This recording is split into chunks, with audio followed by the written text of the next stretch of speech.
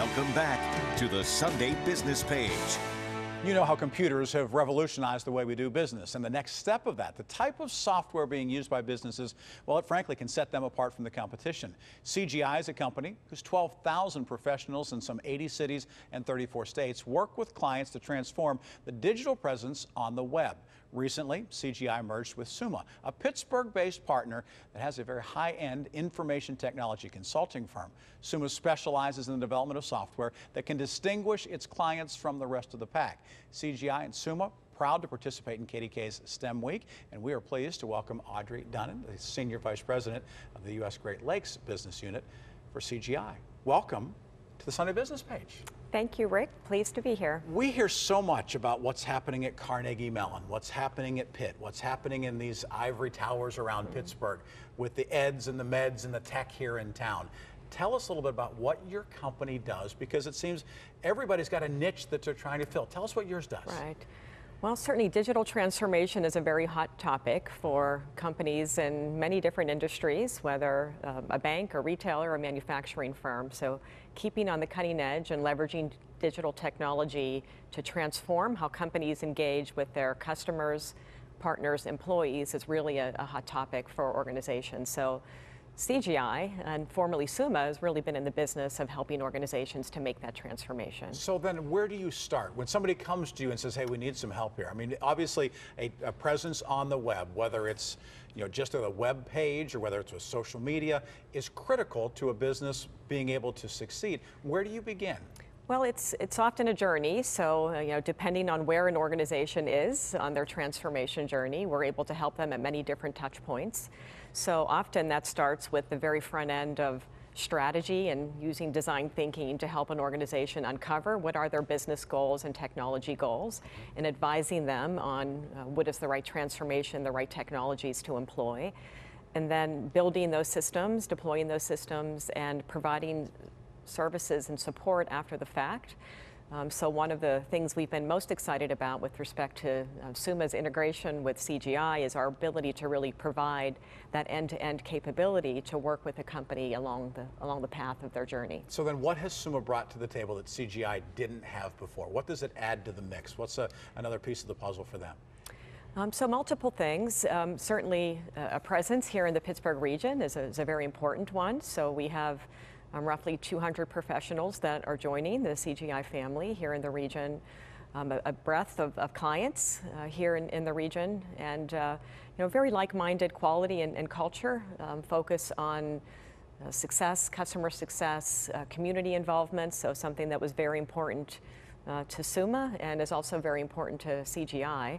As evidence of this participation in STEM Week. Right. So Audrey Dunning joining us right now as we talk about some of the things happening with STEM Week and happening with Girls Rock Science.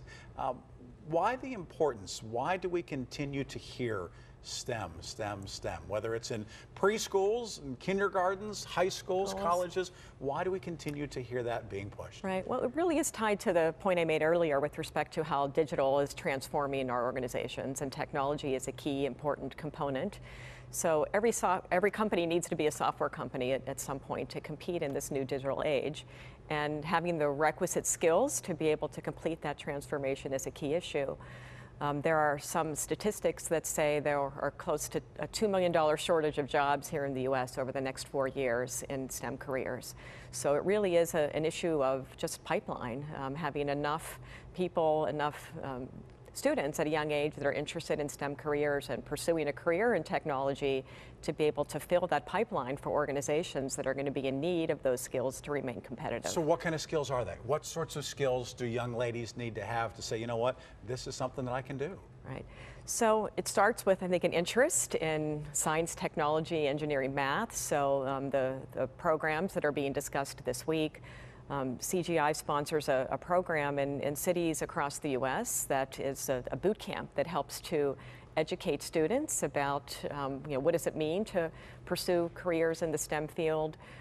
Certainly software design and programming. At what age? What age is that targeting? Is that going to be as young as elementary school? As young as elementary school, through middle school, through high school. So I think there's a lot of good statistics that starting at an early age and sort of convincing students at a young age that it's not necessarily just about the programming aspects, if they might not be interested in that aspect of technology, but all of the soft skills that go around making a technology implementation successful are equally important. So project management and business analysis and so on are all really important skills that are critical to driving those transformation forward in organizations. This obviously is a message that has been talked about now for the better part of a decade.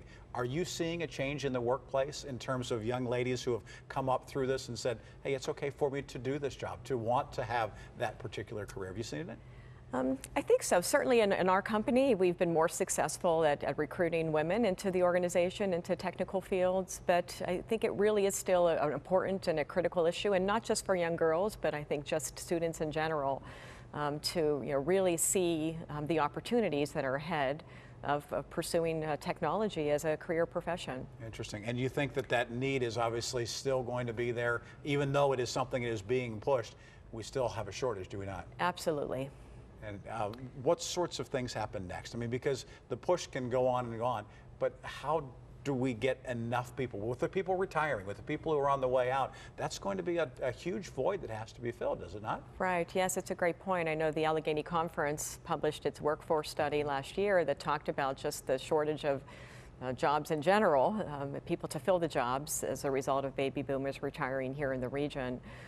So I think it starts at a young age, and that's important, and just continuing to foster the opportunities that exist in technology.